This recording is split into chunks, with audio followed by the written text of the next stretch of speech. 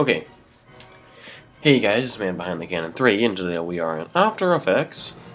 We're going to be doing this effect that I just used in my latest video, where Jack uses the force on the Stormtrooper and he falls over. Let's delete this and bring in our footage. Let's play heads at the beginning of the clip, and you're going to go over to Effects and Presets.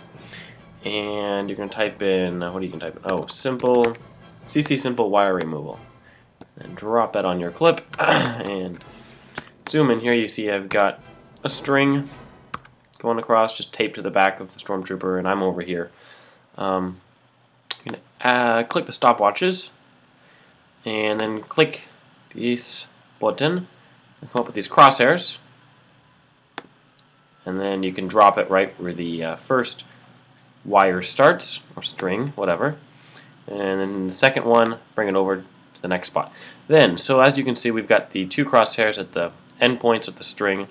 Then come over to the thickness, and you can bump this up until your line has been dissolved. If you go too far, you can see it starts to distort the image.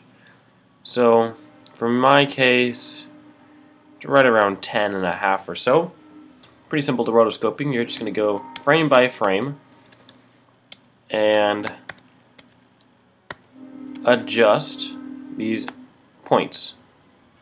That's all you do.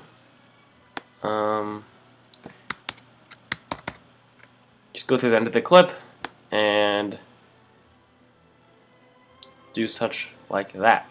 Just do that for the rest of your clip. The rest of the wire you want to remove. And this has been Man Behind the Cannon 3.